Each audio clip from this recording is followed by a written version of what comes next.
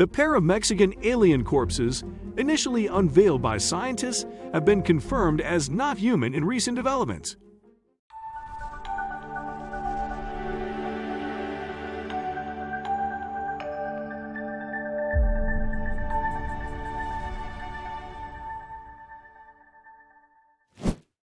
Back in September, a rather unexpected discovery was made in the form of two non-human corpses believed to be 1,000 years old.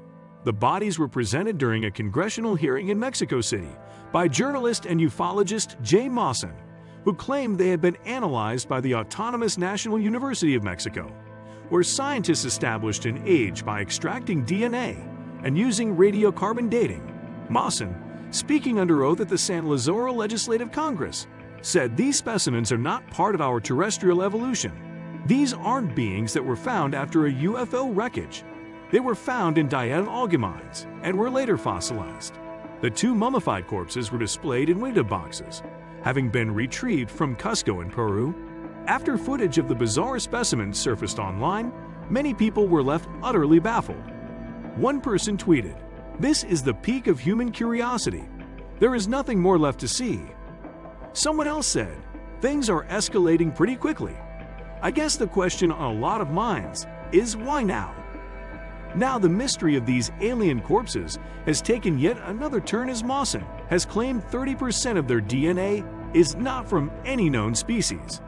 He also confirmed that they are definitely not human, providing more questions than answers with the discovery. Mawson returned to Congress this week with a number of researchers to confirm the aliens are authentic. As per the Daily Star, Mawson said, "This is the first time extraterrestrial life has been presented in this manner.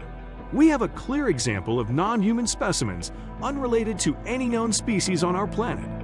The public has the right to know about non-human technology and beings. This reality unites humanity rather than dividing us. We are not alone in this vast universe. We should embrace this truth." He added, "These specimens do not belong to our terrestrial evolution. They were not creatures discovered after a UFO crash. Instead, they were found in Dieta mines and later transformed into fossilized mummies."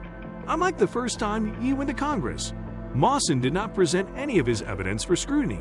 Mawson has previously come under fire by the scientific community after making similar claims about bodies in Peru. When the bodies were studied by the country's prosecutor's office, it found the bodies were actually recently manufactured dolls, which have been covered with a mixture of paper and synthetic glue to simulate the presence of skin. We have reached the end of today's video. If you find this content valuable or entertaining, don't forget to like, subscribe, and share this video with your friends and family.